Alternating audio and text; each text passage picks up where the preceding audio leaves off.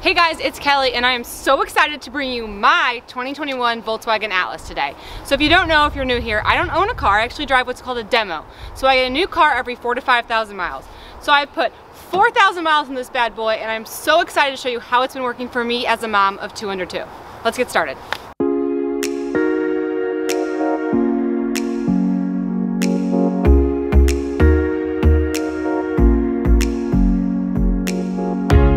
Okay, let's start with the front end because it's one of my favorites out there. I love how wide it is. I love all the chrome elements, the white, the gray contrasting, the beautiful hood with the awesome lines on it. I think it gives it an amazing look.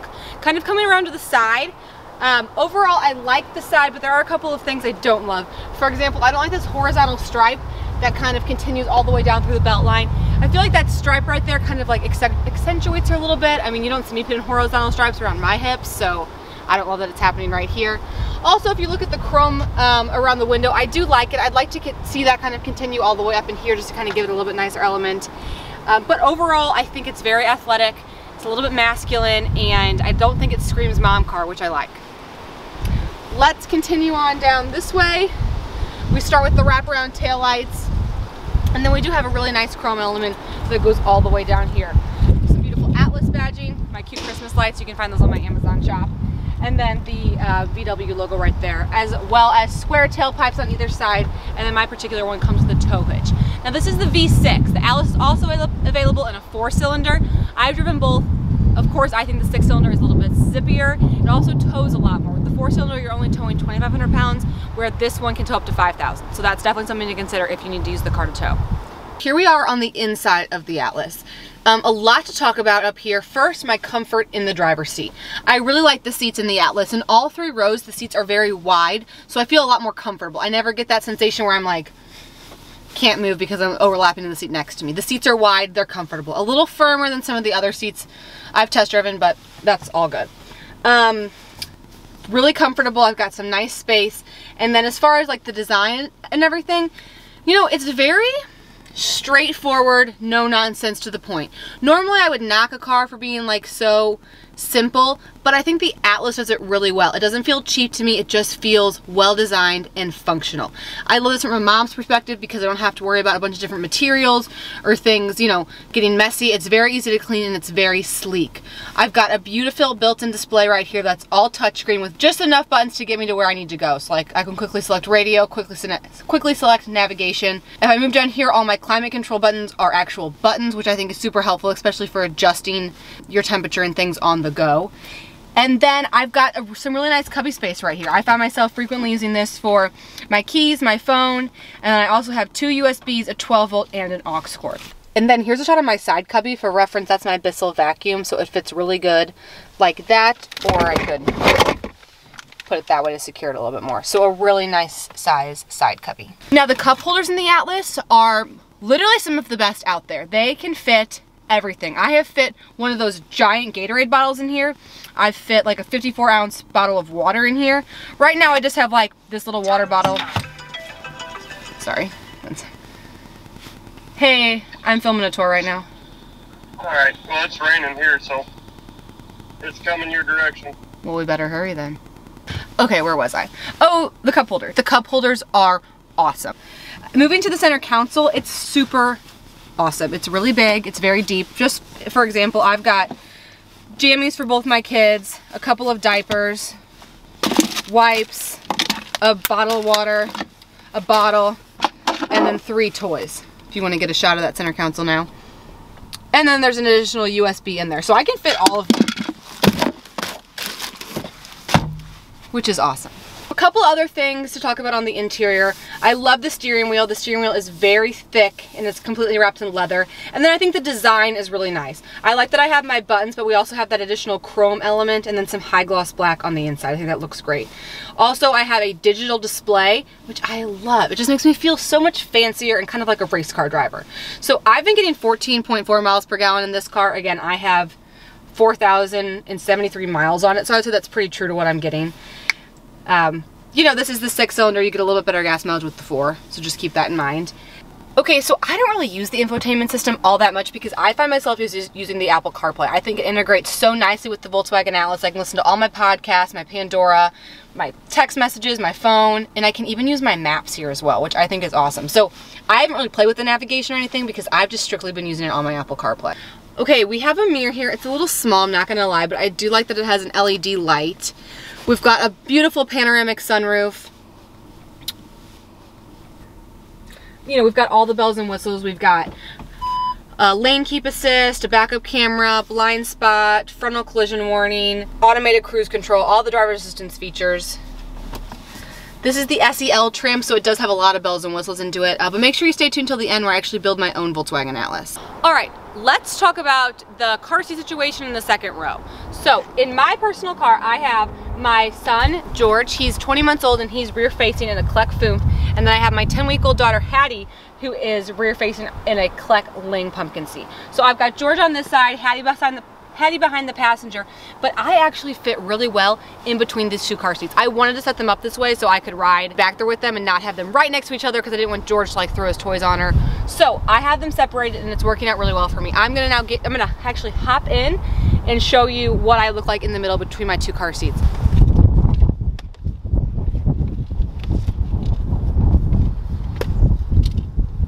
So here's a shot of me in the second row between the Kleck Foomp and the Kleck Ling, and as you can see, I still have plenty of room. I really like how wide this bench is. There's actually 3 sets of lower anchors across the bench. No lower anchors in the third row, but we do have tether anchors in all 5 seats back here.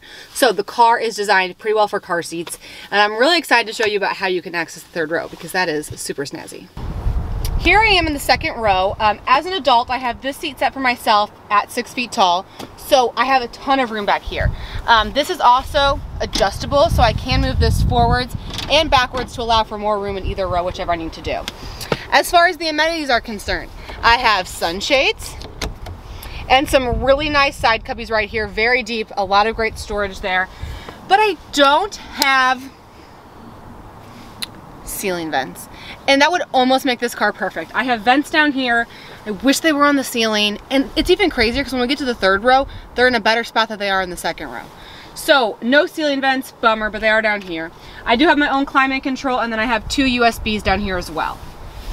Again, the seat is very wide. I'm very comfortable. Here's obviously me in this seat, but I have plenty of room to sit here as well. So let's hop into the third row. Also, I'm sorry my car's a little dirty. I meant to wash it, ran out of time. You guys are moms, you understand. Okay, the third row access in this car is awesome because it has what's called a car seat friendly tilt. So if you look, I pick up this leather, it does not affect the integrity of the seat, and you could actually access the third row if you had a car seat installed with the lower anchors. If you had it installed with a seat belt, you would not be able to do this, but if you have a rear facing or forward facing seat like this, you can get in. Something to note though is oh my gosh, it's raining. My husband was right. Okay, if it was rear facing, you'd have to move this seat up first. Let's hop in the third row. I'm in the third row. Let me pull this seat back. So this seat is actually pushed back as far as it can go, and I still have not plenty of leg room, but I still have leg room. I'll get you a shot in a second of my knees. They're not touching, but they almost are.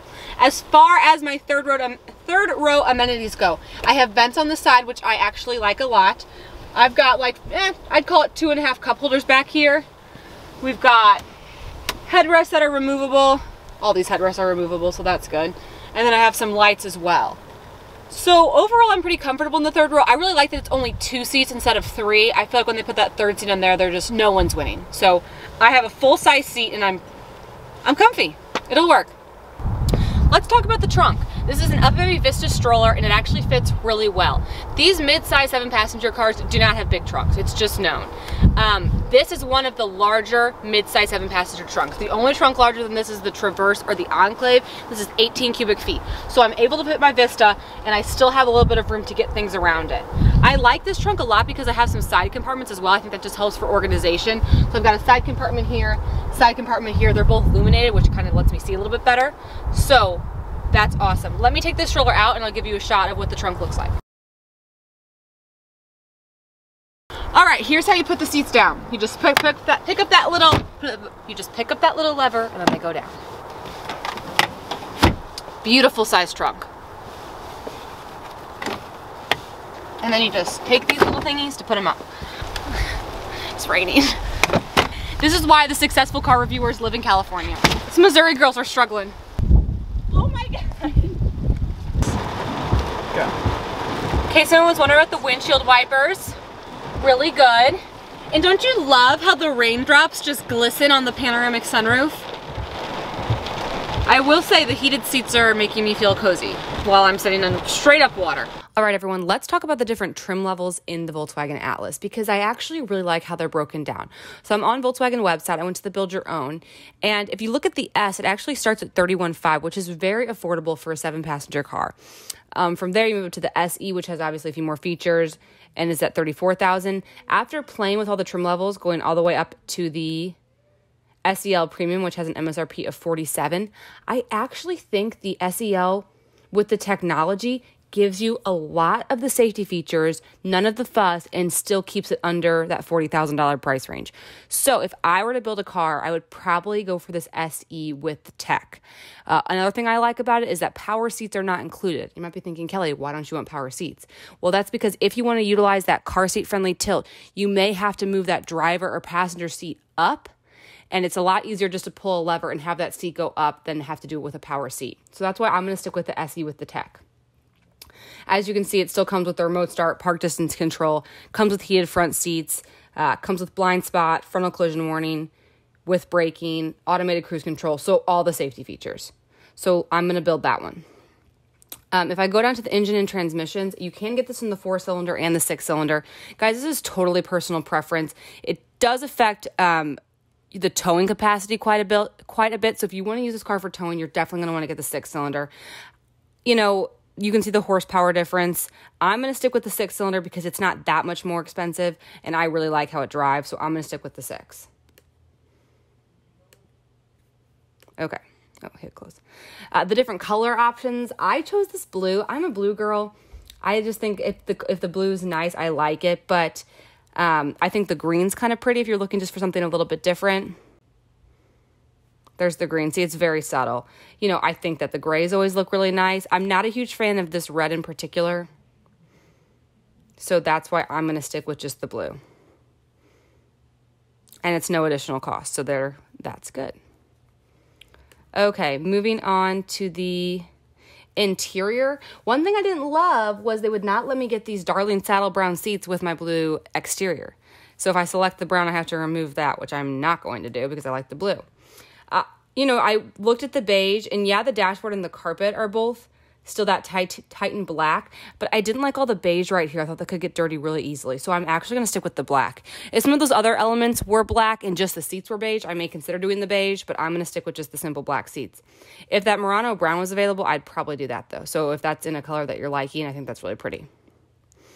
And then as far as extra options on the SE with the technology package, you know, we could add a panoramic sunroof for $1,200. You could add captain's chairs for $695.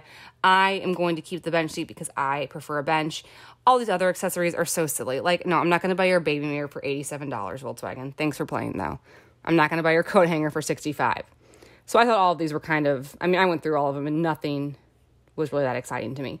So I'm going to stick with only the panoramic sunroof. So that brings my Volkswagen Atlas to an MSRP of $40,070. With that is including the 6-cylinder, the panoramic sunroof, and that's kind of what I got. So I hope you guys enjoy this portion of it. Definitely go on the Build Your Own website and play with the different options. I will say, out of all the Build Your Owns I've ever used, the Volkswagen one is one of the more difficult ones to navigate, so definitely take your time getting through the different trim levels. Well, as you can see, it was raining, so I was not able to complete my outro. But just to wrap up my final thoughts on the Atlas is I think it is such a good mom car. I've been in so many different vehicles, and really, that one seems to work so well. I love the wide bench. I love the great car seat setup. I love the car seat friendly tilt. I think the trunk space is great. I like how it drives. Overall, it's really working awesome for me as a mom of 2 under 2. So if it's not on your list, definitely check it out. I think it's a great car. Please like, comment, and subscribe to my YouTube channel. And if you haven't seen me on Instagram, definitely check me out at The Car Mom. I've done a ton of other tours there, and I post a lot of fun behind the scenes stuff. So I hope you guys are having a great day, and I'll see you next time.